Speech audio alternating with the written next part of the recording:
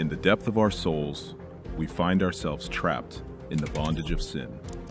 Shackles of fear, chains of shame, locks of guilt confine us. We strive to break free, yearning for a release from our prison. But the walls seem impenetrable, and hope begins to fade. But within the darkness, there is a light, a whisper, a promise of liberation through Jesus Christ. As we surrender to Him, our burdens begin to lighten. What once held us captive are now broken under the weight of His grace and mercy. Because of Christ's love and sacrifice, we are released to walk in purpose and hope. Through Him, we are finally free indeed. Hey, what's up, Resonate Church? It's awesome to see you this morning. Hey, I want to welcome all of our guests out here and out there. If you are joining one of our campuses in Hayward or online, hey, welcome. So glad that you're joining us today. You are well taken care of. You're noticed. You are loved, and we're glad that you're here. We are starting a brand new, we are in a series, a summer series called Free Indeed. And it's a very significant series. And I know that sometimes churches off-ramp or maybe downshift a little bit during summer, not anticipating people coming to hear the Word of God. As you can see, both in Hayward and here, that's not the case. I believe that Spirit is moving in a unique way, and I believe that God wants to talk to you. And we've been talking about all the ways that we've been enslaved in the past of things that we didn't know, and God wants to free us. In a sense, our cell doors are open, and Romans 7 and 8 will tell us that we're no longer in bondage to Adam, but we've been liberated, freedom, set free from Christ Jesus. Amen? And so this is what He does, and this is what He wants to free us from. And today we're going to talk about something that you might not even know that you're enslaved in, which is we want freedom from religion. You're like, wait a minute, I thought Christianity is religion. I don't want freedom from Christianity. No. At the end of our time, my prayer, my hope is that the Holy Spirit will address you and move you from a religious person to a Christian. And with that said, I saw an illustration this week that I thought was helpful, and I modified it and decided to teach you this. Do you know what these are? Cucumbers. Thank you. The first service got it wrong. So these are cucumbers. These are beautiful cucumbers. I won't even ask what kind. Okay, those are cucumbers. You know what these are? Pickles. They're glorious pickles. And what happens is once you're a cucumber, but if you are immersed in this brine made of vinegar, dill, peppercorn, and garlic and other spices, and you are sealed. When you're immersed and sealed as a cucumber, you are transformed. And little do you know, but that transformation gives you a brand new identity. You're no longer a cucumber. You are a pickle. Okay?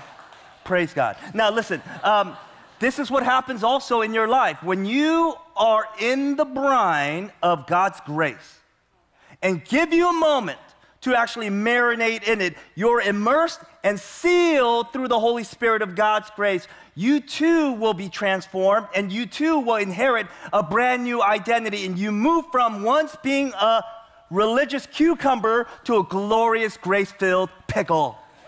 That's what happens. That's what happens. And it's incredible. And you would think that that's like something that everybody knows, but you know, there's some people in this room that don't know the reality of how glorious pickle are and how you could actually be transformed. I didn't know, because when I first became a Christian, I never heard the gospel. I never set foot in a church until the end of my college years.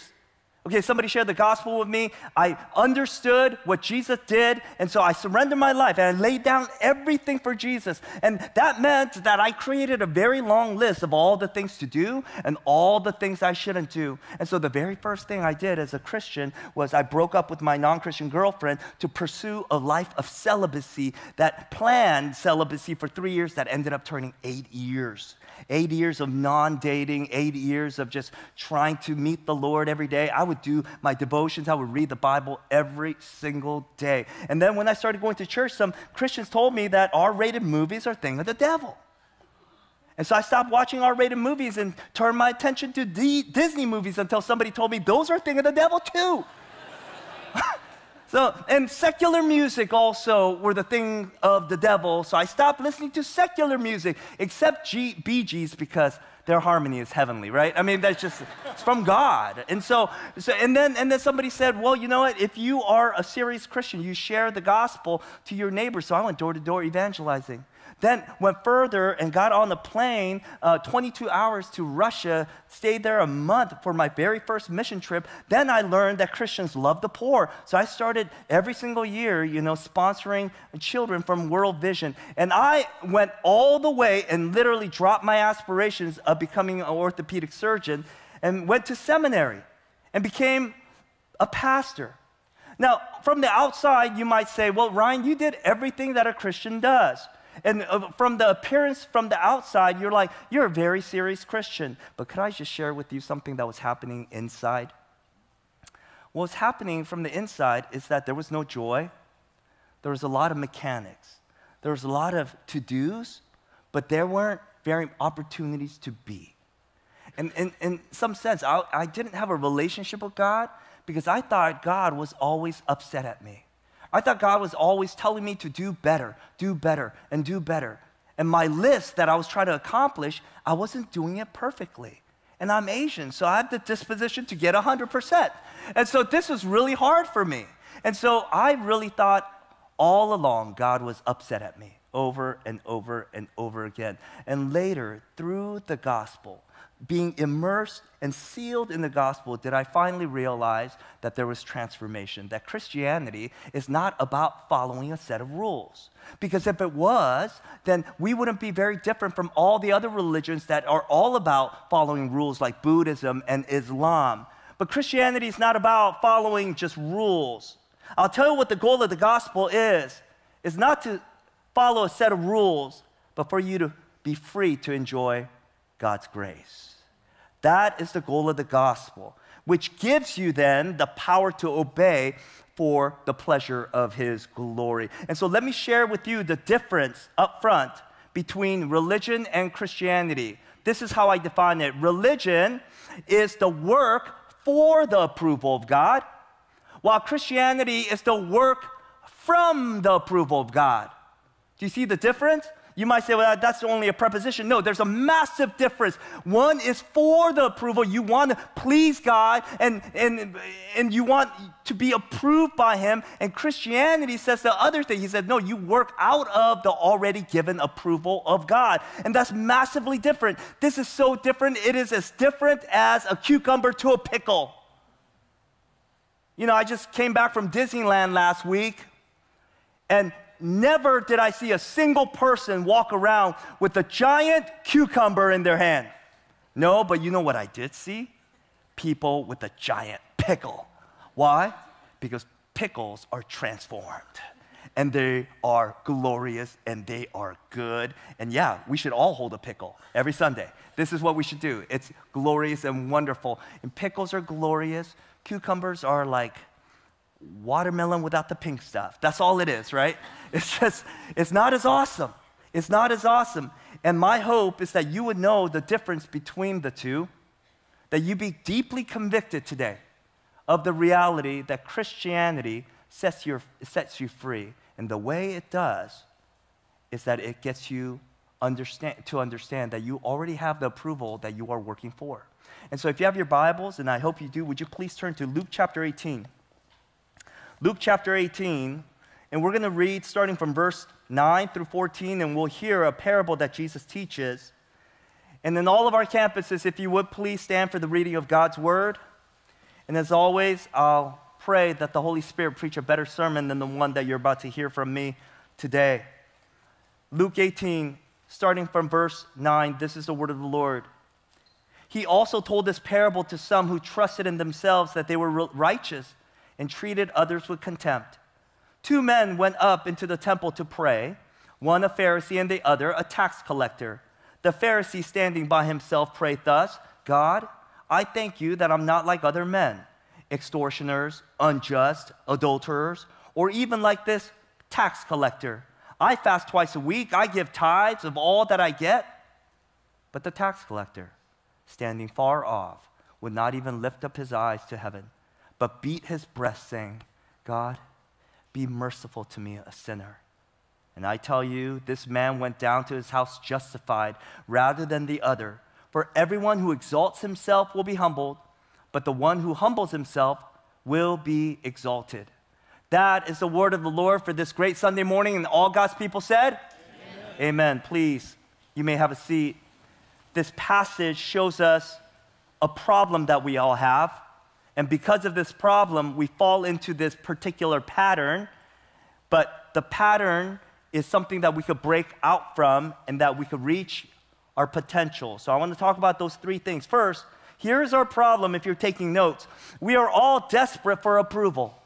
We are all desperate for approval. You, me, everyone in this room, we're desperate for it. In some ways, we're wired for it. Look at how it shows itself in verse 9. Jesus also told this parable to some who trusted in themselves that they were righteous. Okay, right off the bat, it shows a universal problem that you and I all have. It's found in the word righteous. Now, in our culture, we don't use that word that often, righteous, but in the biblical sense, what righteous meant is approval or acceptance. That's what it meant. And the reality is, you and I all long to receive this acceptance. We all long for approval in one way or another, especially outside of our voice. We want a verdict that comes from the outside to us. And this is why you and I continue to watch those movies that have underdogs in them, where the underdogs go up to become heroes. You know, the lowly high schooler that is a nobody becomes a prom queen, or the guy, the loser athlete that becomes a hero in that one game. We love that. Why? Because when we watch it, if they could be approved, if they could be accepted, then maybe perhaps we could be accepted too. That's why we love it. It's the same reason why you and I, some of us still have like these old love notes from not even your spouse, but you keep it for some reason, or some encouragement note. They might not even mean the things that they wrote, but you'll read it over and over again. Why? Because you're so desperately in need of approval. For men, some of you have old trophies that are literally, it was handed to you 30 years ago. 30 years ago. Like, I don't even understand why you would do that. 30 years ago, you're like, the reality is you could jump like 2 inches right now. You know what I mean? And like, I don't know why you're holding this trophy. How does it encourage you? Why? Because in ourselves, there's this desperate need to want to be approved, to be accepted, and to be loved, and to be respected. And this is why you and I hate criticism, by the way. You and I are deathly scared of criticism. Why? Because it takes away that approval. It takes away that acceptance. And this is how we operate, because this is really the nature of our hearts. And here in this parable, this Pharisee is deeply invested in his moral righteousness, not to please God, it's very clear, but because he wanted approval. The theological word here is righteousness. The psychological word here is self-esteem. See, he desperately wanted self-esteem. And he says to himself, oh, thank you that I'm not like other men, because I tithe, I fast, and I'm not an adulterer. You see, he is like giving kudos to himself. He's so thirsty for affirmation that he gives it to himself. When's the last time you went up to the mirror and said, man, I'm an awesome dude? I mean, does that help you? You know, I once saw a person wear this t-shirt that said, you are enough. And I remember thinking, thank you. and there were like these characters all about me. You know, you're smart, you're strong, you're brave, you're kind. And then I walked away thinking, okay, who said that to me? Who said that to me? Did the person say that to me? Did the t-shirt say that to me? Who is the voice behind that great affirmation, you are enough? I don't care, I wanted it. I wanted that affirmation. Oh my gosh, I'm enough. I'm smart, I'm brave, I'm this and that. And we're so thirsty for affirmation, we're so thirsty for approval that we will get it from a t-shirt from no voice at all. That's how thirsty we are. So kids, we live for popularity. That's everything. As young adults, we live for experiences because that's approval too. Look at all the things that I get to do that you don't get to. It's a subtle flex. You know, as parents, we want good kids. Man, that's not so subtle flex when you put the bumper sticker on it, my kid's the honor of blah, blah, blah. Everybody gets that. Midlife crisis hits. You want to buy an expensive car. Why? Because you dream of that moment when you're at a red light and somebody stares at you and they're like thinking, man, that must be an important person. Or conversely, you don't want to buy a minivan because somebody might pull up and say, what a loser. You don't want that, right? This is why, Botox and liposuction, that's what it's all about. Do you know that Americans spend $18 billion with a B on plastic surgery every single year because we're desperate for somebody from the outside to tell us you are approved. You are amazing. You are beautiful. You look great. You are smart. You are awesome. Could I tell you, young people, it is all of our older people's greatest goal to go to the check stand and they're like, ID please for your alcohol. I'm like, you mean me? My goodness, you think I look 21? Thank you. Like, it is our aspiration, okay, for somebody to say that when we're like literally in 30-somethings. That's because we're approved. We look great. You're awesome. Man, you and I have a deep longing for approval. That's our problem. Then what is our pattern? What's our pattern? What's our solution? I'll tell you what our solution is. Then we go to religion, which actually takes an outside-in approach. Religion takes an outside-in approach. Outside means you work the things from the outside that people can see, hopefully to change you from the inside. It doesn't work. I'll tell you here. Verse 10, 2 men walked up into the temple to pray, and one a Pharisee and the other a tax collector. The Pharisee, standing by himself, prayed thus, God, I thank you that I'm not like other men, extortioners, unjust, adulterers, or even like this tax collector. I fast twice a week. I give tithes of all that I get. Now, can I share with you, this is an outside-in approach. How? Do you remember that comedian Jeff Foxworthy? Okay, if you do, then you just dated yourself. He's an old guy, right? But he had this bit that made him really famous. He says, you're a redneck if, right? Well, today we're going to play a similar game. You are a religious person if. Ready? So if you're taking notes first, you might be religious if you are superficial. Superficial. Now notice here, this Pharisee's understanding of sin is completely external. It's completely focused on behavior. All about just keeping rules. And he says, I don't steal, I don't cheat, I don't fast, I fast, I tithe. But notice, it's nothing about the inner self. It's nothing about character that is inside. Notice he doesn't say, Lord, thank you that I'm becoming more patient. He's not saying, thank you that I'm being more loving to people that I have a hard time being lovely to. He's not saying that. It's all external behaviors. In other words, his view of sin and righteousness is only about the things that can be seen, not his heart, not his character. And the reason why religious people love external work, number one, is because it can be seen. Unlike the inner work, oftentimes you can't see it. And secondly, because it can be seen on the outside, you get credit for it. See, this is the important part. We work on the outside. Why? Because we want credit for it.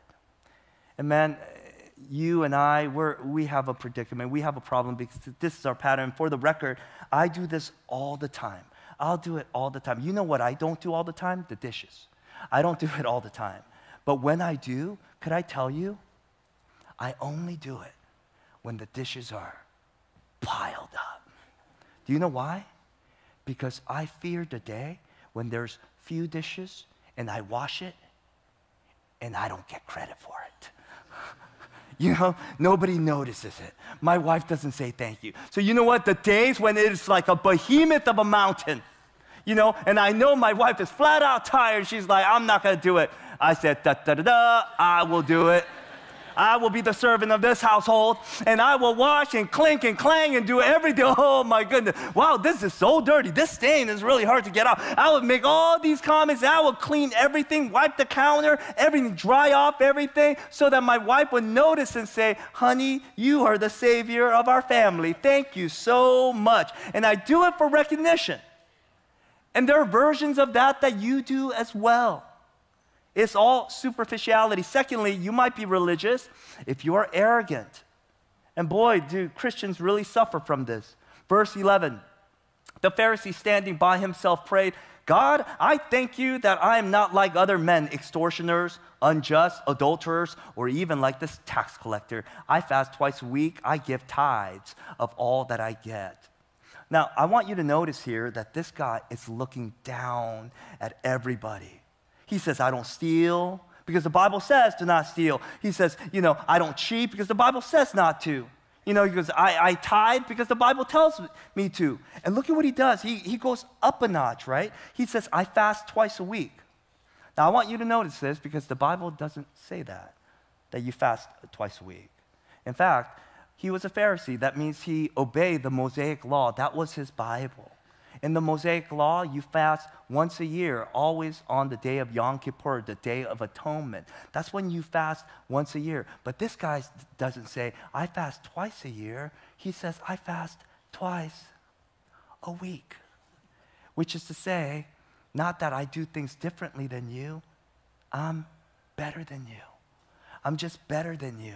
I'm more righteous than you. And this is a typical outside-in approach to finding our righteousness, because we start outside and say, if I live a good life, God owes me. See, we don't want to depend on God. We don't want His grace. I want to earn that. And so I'm going to earn it by living righteously, so one day I could twist God's arm and say, God, I've lived righteously, now you owe me. Now, you see the relationship there? That's a relationship between a Savior and a Savior. So you're trying to save yourself.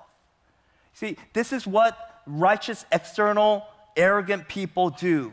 Because, and I know this, that many of us believe, and conversely, we think, well, because I'm not living a good life, I know that God's going to curse me, or He's not going to bless me. And listen, God certainly does not approve of your sin. In fact, He hates it. But if you are a Christian today, could I just be utterly, flat out clear with you? You today are not approved by the obedience to God. You are only approved by the obedience of Jesus' life. He completed the race, He lived the perfect life, and gave you that credit upon yourself. And that is the only sign and the reality of your approval today. The only reason why you stand approved by God is not your life, but Jesus' life. It's true. It's only by Jesus that you stand today before God. And this is the problem, because we work in this outside-in approach. The world has seen us, that we're better than you. We look down upon you. That's why philosophers like Karl Marx and Michel Foucault, the French philosopher, they would say this: religious people use morality to gain power in society, to gain a self. And that is an indictment to the Christians. But it also happens to be true. Have you seen social media? Have you seen the way we interact? Is it compassion? Is it humility? No, it is like thumbing our nose down and saying, you are awful people because you do this, you do that. This is what happens. And the worst way that I see Christians exercise this arrogance is when we are so quickly to condemn people and other people's sin without hating our own sin. See, now, I don't mind if you have convictions for sins and the awful things that are happening in this world, and for you to point it out, for you to talk about it, for you to dialogue. No, that's all good. That's all gravy. My only problem is that you tend to point fingers at other people's sin as if God has anointed you to be a prophet to do so without ever pointing that sin to yourself. That somehow you hate other people's brand of sin, but you love yours. And you love talking about every person's ills and woes, and yet you never deem to think that you yourself fall in the same kind of sin. So you accuse others, but accept yours. And this is why C.S. Lewis said this. He said, a moderately bad man knows that he's not very good. But a thoroughly bad man thinks he's aight. That's what he said exactly in English. Aight. Like he says, so Hitler, ask Hitler if he was a bad man. He would say, no, I'm not so bad. Ask, Abraham Lincoln, are you a bad man? He says, yeah, very. That's the reality. People who recognize their sin are humble. People who don't recognize their sin blame people. A Christian, listen, I want you to know this. A Christian doesn't just confess that they're sinners. They actually hate their sin. That's the difference. Yeah, you can confess that you're a sinner, but do you hate your sin? But a religious person don't hate their sin as much as they hate other people's sin. And is that you? If that is, then you're arrogant. And guess what? Your religion is showing. It's peaking. Here's the third thing. You might be religious if you're self-centered. If you're self-centered, if it's all about you, if you adore yourself, not adore God. Verse 11, God, I thank you that I'm not like other men, extortioners, unjust, adulterers, or even like this tax collector. I fast twice a week and I give tithes of all that I get. Now, here's something so fascinating about this passage, this guy. If you think, you're starting off a prayer like, I thank you, God, that, you would immediately think that he's going to talk about God. Or he's going to talk about the things that God has done. But it's interesting. He says, I thank you, God, that, and all of a sudden, that's the last time he talks about God. But he starts beginning to talk about only himself. And he's like, I thank you, God, that you made me awesome. I am awesome. I'm so great. I don't cheat on my wife. I give money to the poor. I'm fascinating.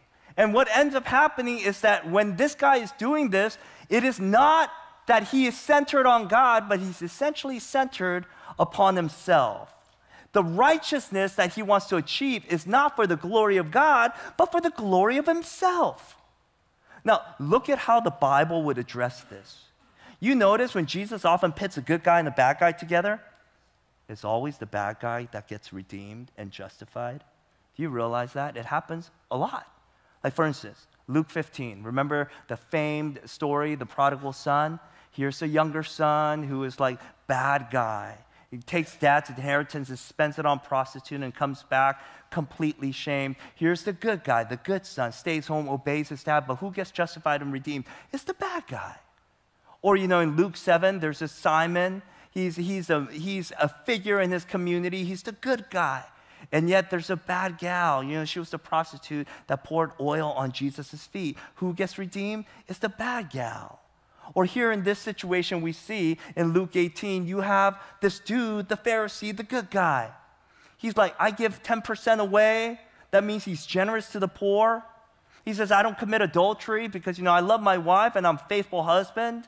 He's a good man. And on the other hand, there's a tax collector. He's a bad dude. Do you realize who those guys were, tax collectors? They were kind of like the Jewish collaborators, during the Nazis in the World War II era, right? These guys were gangsters. They were the shakedown artists. These guys were like robbing from their own people. It was awful. Their own people hated them, right? So here's a good man and here's a bad man. And here's the question. Why does Jesus justify the bad guy and not the good guy?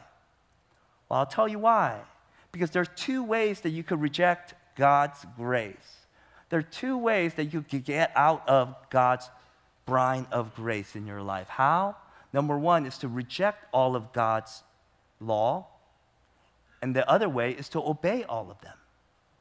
But obey them in a way that gives yourself credit. As to say that, look, God, I did everything. It is trying to save yourself. It is by being your own Savior. It is to say, I don't need your grace. I don't want to be like the desperate guy like this tax collector. No, I'm an astute. I'm a figure in this society. I have it all put together, and you are making much of yourself, not making much of God. And so you're saying, God, I'm a lovable person. Look at how awesome I am. It must not be so hard to love me.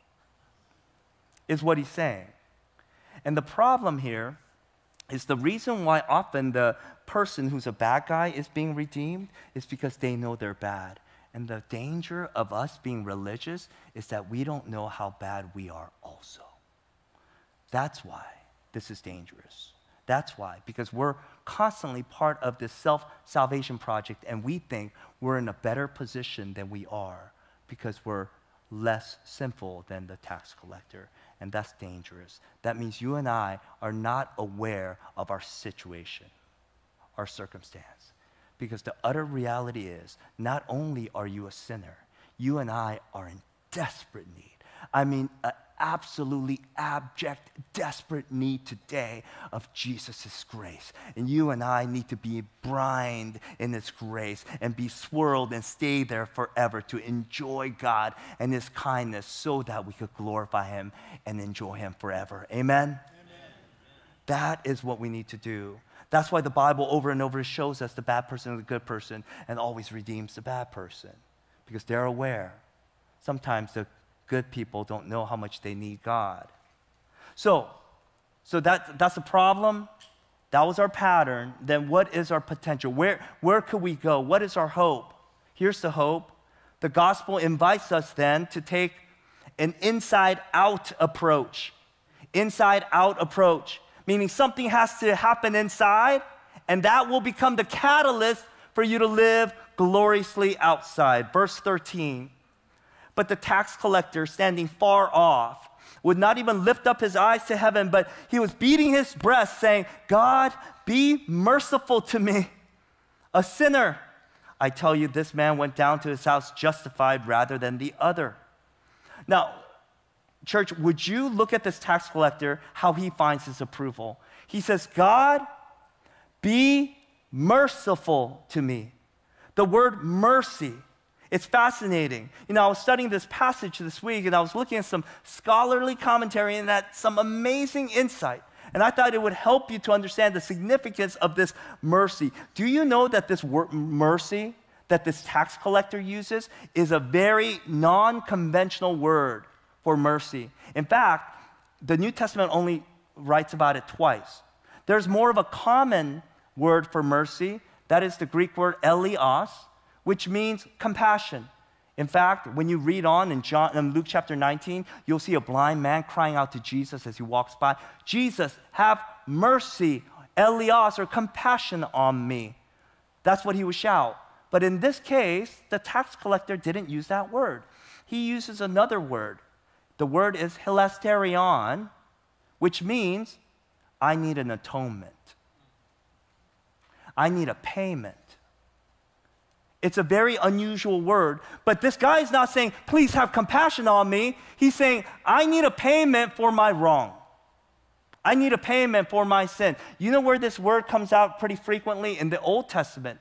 The Septuagint, which is the Greek translated version from the Hebrew and Aramaic of the Old Testament, it describes this word hilasterion comes out quite often, especially when you go to the temple and remember the Holy of Holies. There rested at the Ark of the Covenant, and God's Shekinah glory dwelt there, and no one could go into the Holy of Holies, right? It was fatal because what was buried in the Ark of the Covenant? The 10 Commandments, the tablets that Moses brought down from Mount Sinai, right? And so if you enter into the presence of God in the Holy of Holies, you'll be scrutinized by the 10 Commandments, and everyone will fall short. But once a year, remember Yom Kippur, which is the Day of Atonement, the high priest would go in and sprinkle a sacrificial blood of an animal on top of the Ark of the Covenant, the gold slab called the mercy seat. Guess what that mercy seat was called? Hilasterion. That's what it was called, where the law was satisfied through a payment. Now, let me bring you back to the New Testament here.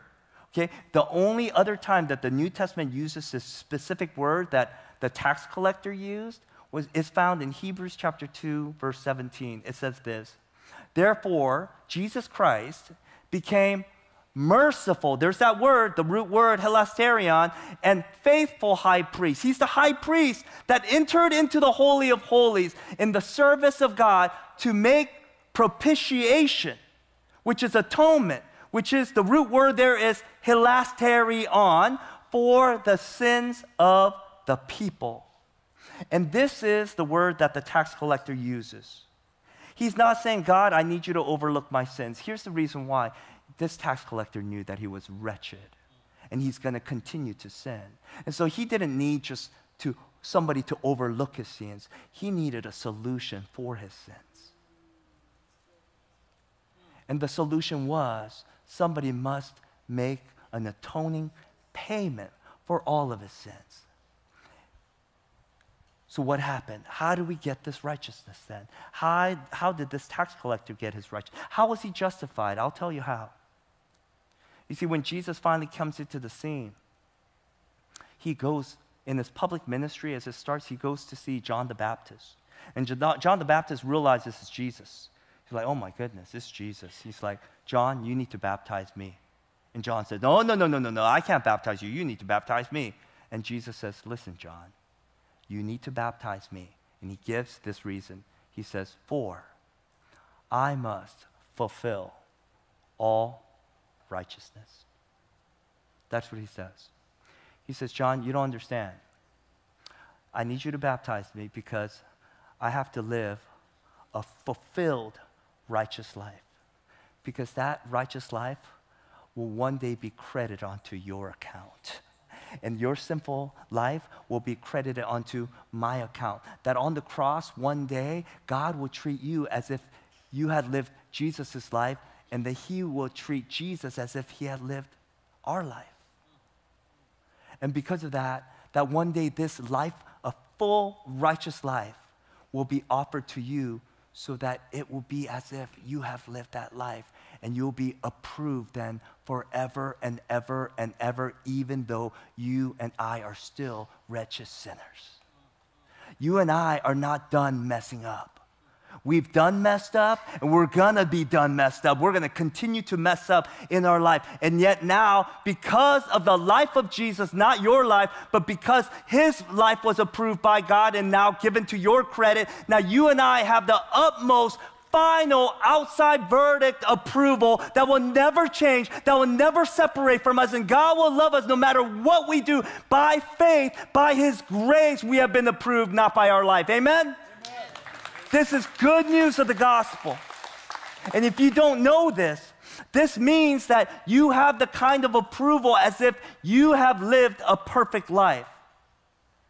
And so your final approval will not come from a t-shirt. Or you are enough. Listen, if God's approval of you right now through Christ's eternal and fulfilled righteous life is not enough for you, ain't no other approval in this world gonna be. None whatsoever. Either you accept God's approval by faith, by his grace, or you'll always be chasing something that you'll never get. It is only by God's grace you have this approval. And do you know what this means? You don't have to wait until the end of your life to wonder, man, did I live a good enough life? The answer is no, but yes, you did. Because if Christ did it for you. The gospel says Jesus lived that life for you. And if you put your faith in him, that verdict over your life will never change. And this will lead you to want to obey God, you see. Because not to get an esteem for yourself, but you have all the esteem that you ever need from his approval. And so out of that, you no longer obey him because you have to. But you obey him because it's joyful to. It's free to. You get to do it out of your own freedom, out of your own delight in the one that has given you that life. So it's not a burden anymore. It's an incredible privilege. It's a joy. And you'll be motivated to obey, not to get anything from God, because what you already have is everything from God. You have everything. And this is the inside out stuff. Do you see that? It's inside out. Christianity is not obeying God for approval, but it's obeying God from his approval. And Jerry Bridges summarizes this thought incredibly well in this book, Transforming Grace. This is what he says. To sum up my sermon, he says, my observation of modern Christianity is that most of us tend to base our relationship with God on our performance instead on his grace. If we perform well, whatever well is in our opinion, then we expect God to bless us. If we haven't done so well, then our expectations are reduced accordingly. In this sense, we live by works rather than grace. We are saved by grace. We acknowledge that, but we are living by the sweat of our own performance. We give lip service to the grace of God, but our unspoken motto is, God helps those who help themselves. The realization that my daily relationship with God is based on the infinite merit of Christ instead of my own performance is a very freeing and joyful experience. What a great summary. I want to close my message by helping you to understand this joy. This joy that comes and bubbles up from the approval that you already have. You know, there's a passage in Deuteronomy 7. God says this, and I want us to look at it together. He says, Lord did not set his affection on you and chose you because you were more numerous than other peoples. No, for you were the fewest of all peoples. But guess what? It was because of the Lord loved you and redeemed you from the land of slavery. Do you see this? I want you to see this. God says, I chose you.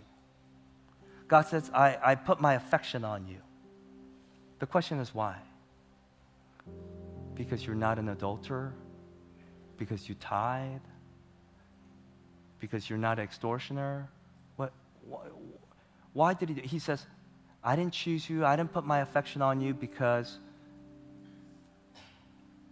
you were the greatest among the peoples. But in fact, you were the least. Then what does Deuteronomy 7 verse 8 say? I showered you. I bestowed. I put my affection on you. I loved you. Why? Here's the answer. Because it says, because I love you. Wait, that's rather circular, isn't it? God's saying, I love you because I love you. And that is the kind of everlasting, steadfast love that we need. And that will free us from our religion. Because there's a question my daughter loves to ask. And her question is, Daddy, why do you love me? Listen, when a woman asks that, it's a trap. You better come up with a good answer. But imagine if I told my little daughter, whose identity is being shaped right now by the affection of her dad. What if I said this to her? Baby, listen, I love you because you're a good dancer. I love you because you win trophies. I love you because you're skinny. I love you because you're pretty. I love you because you don't make mistakes like other people. I love you because you've never failed your daddy. I love you because you never complain. I love you because you're in shape. I love you because you're really good at school. I love you because you always get straight A's. That's such an Asian dad answer, right? Right? Right? B's make honey, A's make money. That's how it goes. Right? Now, could you imagine the kind of pressure my daughter feels? And imagine the day that she has a secret from me, but she can't tell because her daddy's going to get crushed and he won't love me like he used to. So she keeps it to herself. And she's always fearful of losing her daddy's love. Could you imagine that? That is a person with a religious experience with a God who's always wanting to give approval based on your obedience. But what if I said this to my daughter? Daddy, why do you love me? I said, baby girl, I love you because I'm made to love you. And you're made to be loved by me. And I can't change that. No matter what you do, no matter how far you go off, no matter what kind of mistakes you've ever made, it doesn't matter if you make grave mistakes today or even tomorrow. It doesn't matter if you leave me. It doesn't matter if you get impregnated by somebody. It doesn't matter if you go to jail. It does not matter what you do because I'm always gonna love you because I am made to love you, and you are made to be loved by me, and nothing could separate that love from me and from you.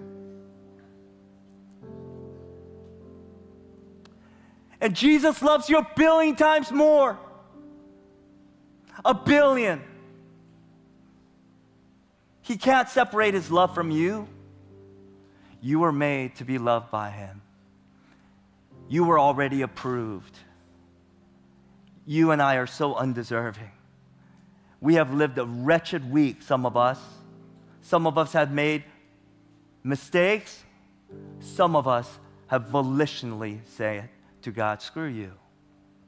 No matter what, God says, you think that could separate my love from you? Impossible. I love you because I love you. And that will never change. No matter how much you offend me, no matter how much you sin against me, that will never change. Now you're fully approved. Now live out of that love. You see, Christians, when you understand that brine of grace, as long as you are in it, you'll one day go from a cucumber to a glorious pickle. And that's my hope for you, that some of you went from being a religious person to say, I realize that I'm fully approved. Now I get to fully obey God because I enjoy God. That's my hope for you, church. Let's pray together.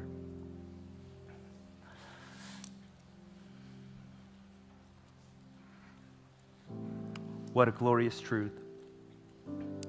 That it's not based on our life that we find approval and love, but it is based on somebody else's life that was fulfilled for us, and that is you, Christ.